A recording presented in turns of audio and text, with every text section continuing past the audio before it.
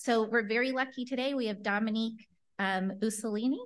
Dominic Uccellini. Uccellini, yeah. Okay, I should have practiced before.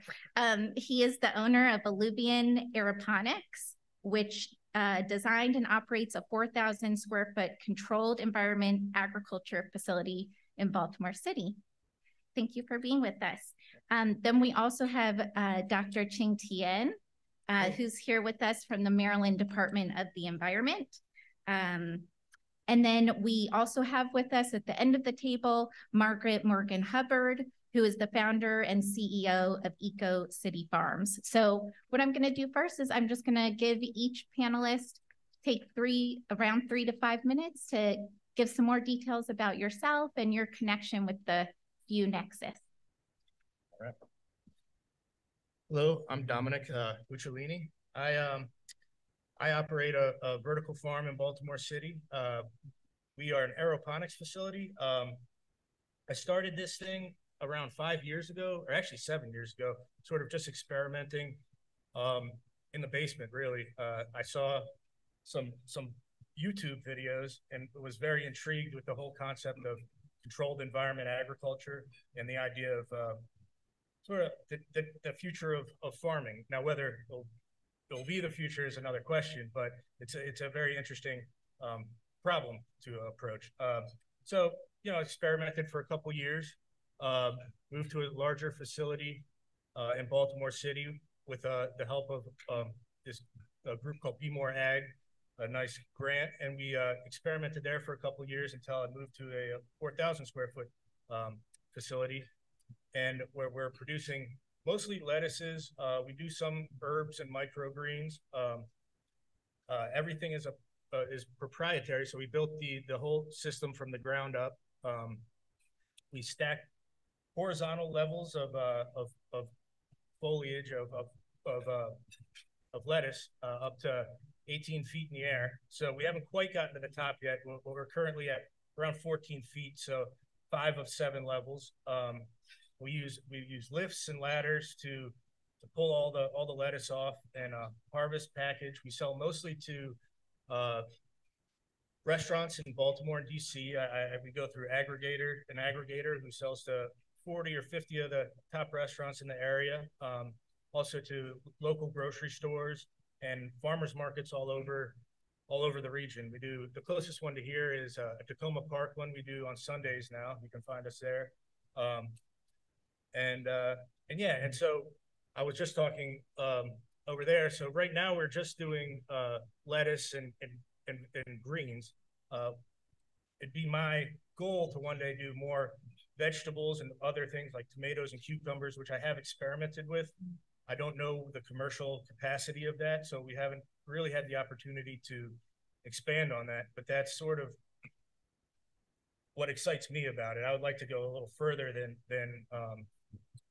just lettuce, even though just lettuce. So, and that's essentially it. We do around 5,000 heads a month, and yeah, looking to grow. So. Hello, my name is Ching, Tien. I'm from Maryland Department of the Environment. My career with the Department of the Environment divided into 2 portions. The first portion is a full-time employee. I retired in 2021 after my 45-year service with MDE. And about 1.5 years ago, I went back to the same agency as a contractual employee. My contractual employee function with the department deal with water reuse, especially in potable water, indirect potable water reuse. In other words, using treated wastewater, treated to very high quality, and that can be used as a drinking water source, either put back to the reservoir or inject into groundwater, use another source of drinking water. So that I'm working that kind of project right now. It's interesting, related to water. Before my retirement, I worked many projects related to agricultural, irrigation, and treated wastewater. So we're talking about food, energy, and water. Those three are on the apex of triangle. Most of the time I'm working related to water and food. In my career with MDE, I had reviewed 45 projects using treated wastewater to irrigate either on the golf course or agricultural farm. One particular project is pretty much related to food, energy, and water. And I will take a few minutes to introduce our project to you.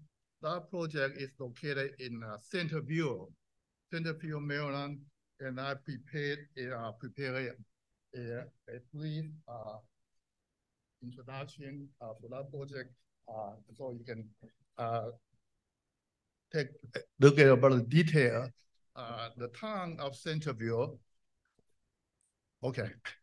The town of Centerville is located in Maryland Eastern Shore, with about 4,500 population. The wastewater from the town on the average about 500,000 gallons per day. It's treated in the wastewater treatment plant by the active discharge process, and then using the cartridge filter, and then use a chlorine and UV disinfect. And the effluent in the growing season, using the pump 3 miles away, go to a spray field. The spray field is about 100 acres, and it's agricultural land. They grow either the corn or the soybean. In 2022, there were 3 million gallons of treated wastewater irrigated on the cornfield. And the cornfield produced about 200 bushel per acre per season of the corn. So for 100 acres, they have about 20,000 bushel produced in 1 year. So that's food, and the wastewater part, roughly about 3 million gallons treated wastewater irrigated on the farm. At the same time, on the spray field, they have 6.5 acres of the solar panel. That solar panel can produce 1,350 megawatt hour per year. So 1 megawatt equal 1 million watt.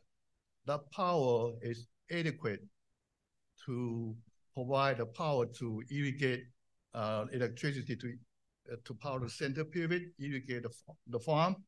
And besides that, the power company also send a check every year about 3,000 to 4,000 back to the town.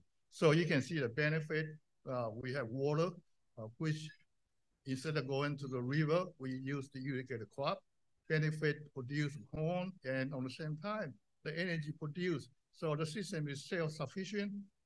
Also, the town have additional income. So this is just a win-win situation. So that's my project description. Thank you. Hi, my name is Margaret Morgan-Hubbard, and I'm the CEO and founder of EcoCity Farms. EcoCity Farms is a nonprofit urban teaching and learning farm in Prince George's County that grows great food, farms, and farmers in ways that protect, restore, and sustain the natural environment, excuse me, and the health of local communities. Working with area children, youth, and adults, ECO educates and trains the next generation of urban farmers, eaters, and environmental activists. When I started ECO, I had just left 9 years of working at the University of Maryland here in College Park. And I was director of something called the Engaged University, where I tried to find ways to engage the local communities in the life of the university.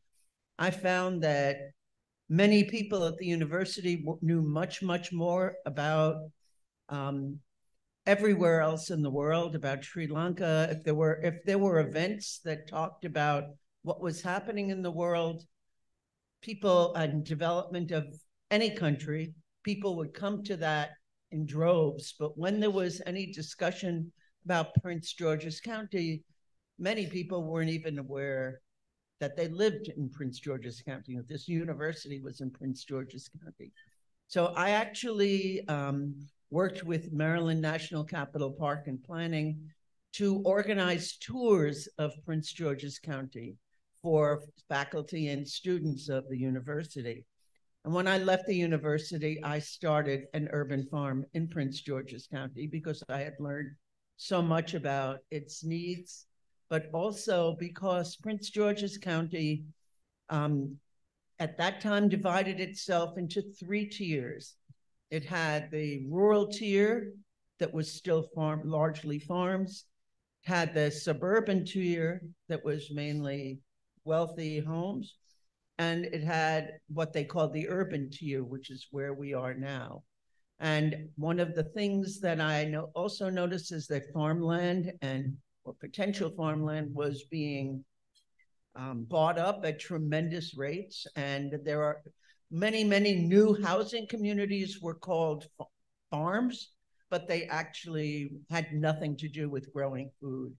And I was very alarmed about the consequences of not having healthy food grown everywhere we can grow food. I mean, the one thing I think is critical about dealing with climate change is to have many, many small redundant systems. And so that if one thing is knocked out, like many of the farms in Vermont and California of late due to fires and other disasters, there are other places that can take up having healthy food available for people. So we consider ourselves solutionaries. That's a term that was used by Grace Lee Boggs, who at the end of her life, after having years of being a civil rights activist, actually started an urban farm herself in her 90s in Detroit. One of the interesting things about Eco City Farms at this time is that every year for the last 10 years, we have had fellows from all over the world who have come to learn about urban farming. And we have gone, staff of ECO have gone to various countries, Zambia, Ghana, Malaysia, Indonesia, Jamaica, Papua New Guinea, and Macedonia are places where we have worked with people to try to figure out how to implement farming in ways that conserve water and energy and produce food. One of the critical parts of our farms, we now have 16 acres under production at 3 different sites in Prince George's County. We own none of that land. It is all owned by others, and we farm it. Our most recent farm is an incubator farm. We train 30 beginning farmers each year, and most of them live within 5 miles of our farm. When we started working, people came from all over the country to work with us. We wanted to be hyper-local, and we were not. We are now hyper-local, and the people we train are largely women of color who are very interested in being farmers, and many have advanced degrees of all kinds, but are very, very concerned about their health and the health of their communities.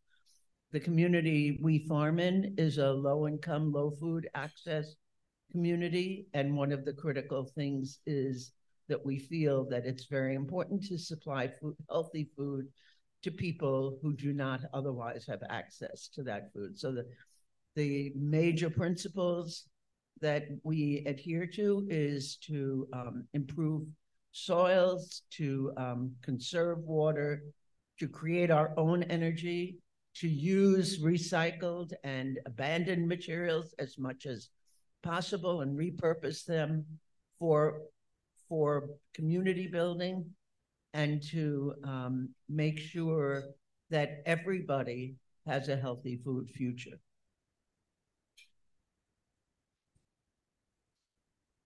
So the format for the rest of our conversation will be, I have a few questions that I'll use just to spark some conversation, but then I will open it up for the last few minutes so that everyone from the audience can join the conversation. So this is really your chance to ask questions that you have of those who are actively involved in the FEWnexus. So my first question for you all is a big picture question. So what is the biggest challenge facing us that you see in the food, energy, water nexus today? So I'll just go right down the line.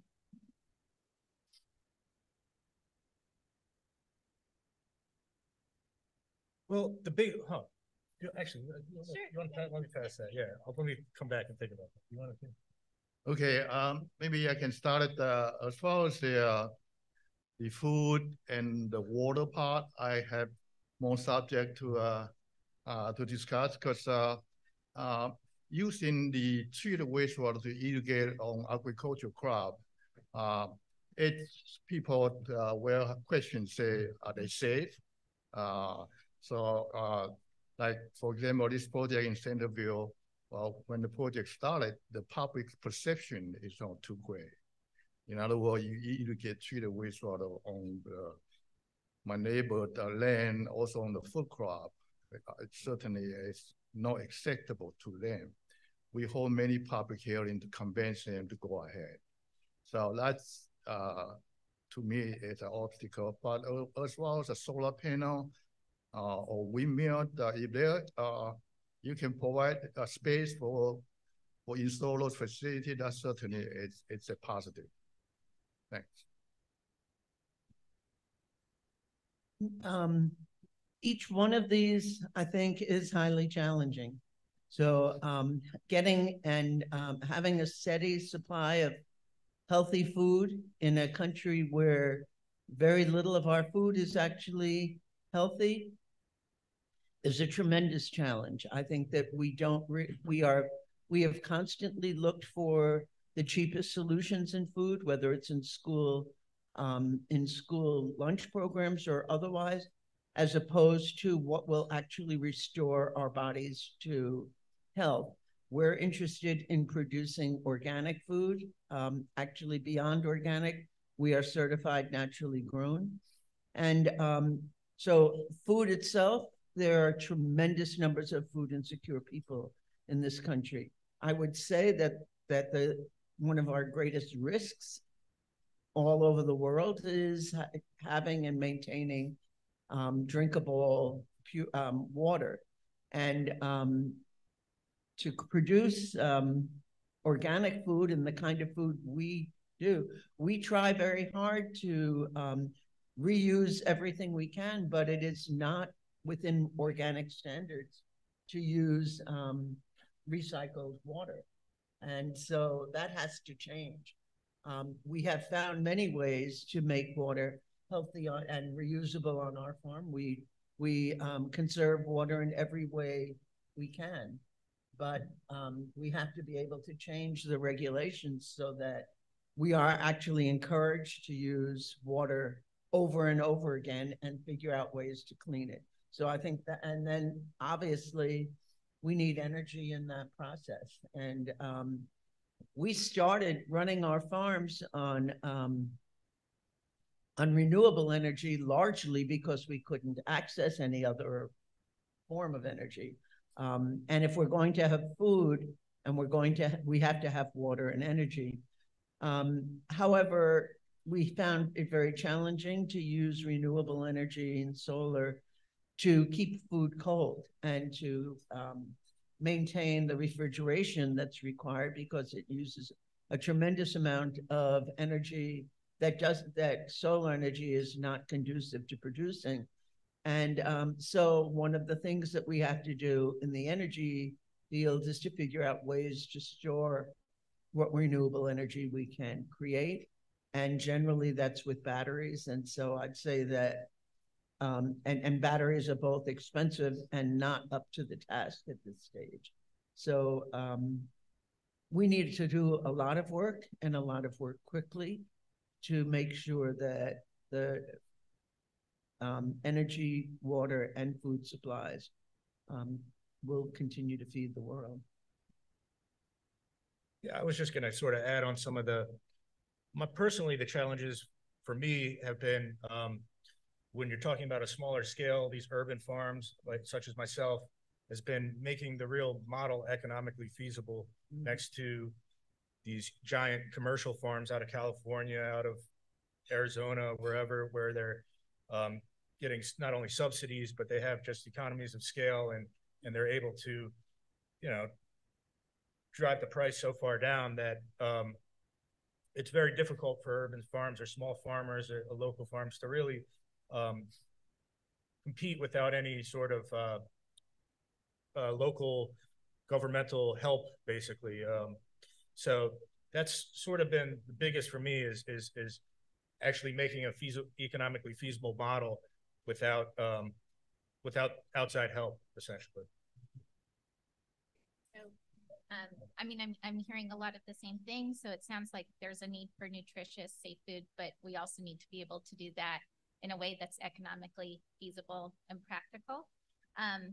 So my next question is more a little bit about the nitty gritty kind of your day to day. So could you describe for us your typical day and how you deal with the food, energy, water nexus in your day? Maybe Margaret, we'll start with you this time. I would say we don't have anything like a typical day at our farm. We have we are not only running our farm and trying to produce food, but we are also we train 30 people a year, and we have youth programs and so on. And I'd say that unfortunately, like most people in the world, our days are controlled by crises of different kinds. And you know, someone will show up and say that there's some problem about our water supply, or there is you know, ice all over the farm, or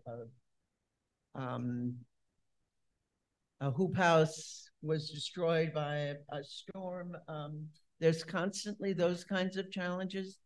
In a typical day, because we grow year round, we have farmers on site. One of the interesting challenges of COVID is while everyone learned how to go home and work from a computer, you can't do that when you're a farmer. Food doesn't grow by itself, and it's a very, very labor-intensive activity. And so for the first time, we learned that we were in fact essential workers. And I'd say that the critical thing about it being about what a day is like is that when you are a small operation, as you mentioned, there's not much money involved. Every challenge becomes both a financial one as well as a structural one. And I guess one of the things that we try to do is make sure that that we're constantly looking at solutions that will work in the future as well as today. Well, so my day is pretty, since we do the same thing every day, it's essentially a 6 to 7 day a week. I'm an actual farmer now. I guess I started this enjoying designing the whole thing, the whole infrastructure of the vertical farm, but we're a very small operation. There's only 4 of us, 5 including my mom, who I've taken on basically as a part-time worker. So I'm literally harvesting every day, planting every day, cleaning every day. It's a lot. So I'm a farmer. That's a new age indoor farmer. So that's essentially it. Rolling my sleeves up and getting covered in roots and algae, basically. So. So my office time with Maryland Department of Environment, MDE, I would say 90% time is allocated related to water. We want to make sure the water reuse, they can meet the water quality criteria. It's safe for the public to use. As a matter of fact, we have a class 4 reclaimed water no regulation guideline to allow the treated wastewater treated such a high quality that can irrigate on the food crop consumed by human directly, such as tomato, strawberry. So that guideline is there, but there are also another 3 classes of water can be reused, irrigate on the crop. Crop like soybean, like corn, you had to process before human can consume. And you know, the corn do have the skin to protect, same as soybean. So that water quality is not as high compared with the class 4, which is directly you can apply on the food crop. So as I say, my time, 90% time is to do with water, and maybe 5% to food or 5% to energy. Thanks. So it sounds like for our farmers that I like that there is no typical day. I'm going to use that actually in my life. But it sounds like it's just hard work, that there's a lot that comes up, a lot with economics, with finances, and then from our friends at our regulatory agencies, it sounds like there's a real emphasis on just making sure that the water that we are reusing really is safe. So I think hearing all that, I'm going to go off my script a little bit based on what you're saying. So my last question for you, and then I'm going to open it up to everyone in the audience, is having all of these researchers and students in the audience, what is it that we can do as a research community that would help you be successful? Oh, well, so one thing I've discussed is water testing. So my system's a recirculating reservoir system.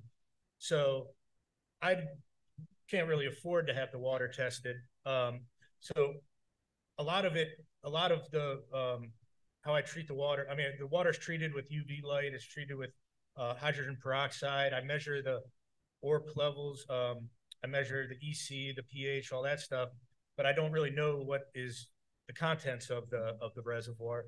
So that would be something that's very helpful, sort of maximizing the healthy. If I knew the contents of the actual reservoir, I'd be able to sort of maximize the growth more. That's the main one I'm thinking of right now. I don't have any. As I say, I think the regulatory agency, the regulated water quality is safe for human use. And as a researcher in a university, if you can develop a cost-effective technology to make the water quality pure, and then also less costly, that would be very helpful in helping the water reuse industry. Thanks. Well, I think there are a number of things that you can do. I'd say that it starts with visiting us.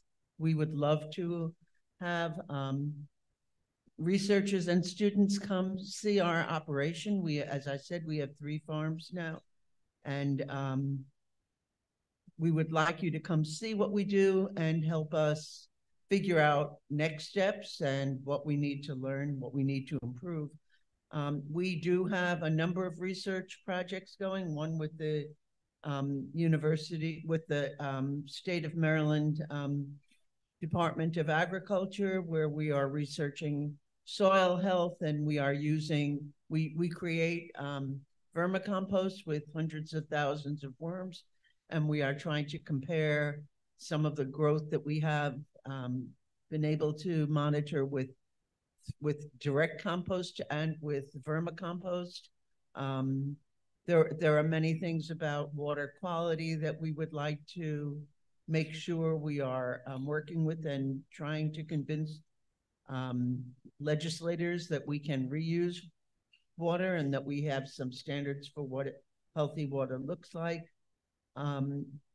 those of you who work on policy change, there are many, many arenas where before we were able to even start farming, because people told me I would never, ever be able to build a hoop house in Prince George's County, we had to do a lot of policy changes. And we helped create something called the Food Equity Council. I would love some of you to serve on that and on other agricultural commissions and so on in the county and state, so that we can actually create policy that cares about people and healthy food. You know, this question that Dominic raised about how do we create viable and economically viable small systems for producing food, whether we do it cooperatively or so on. He had mentioned that, you know, that the big companies are all subsidized. The little ones are out there struggling by themselves and trying to figure out how to make it work. So we need your economic expertise and your advocacy as well to try to figure out how we can subsidize small farmers and make sure there are small farmers, because that's where the learning takes place.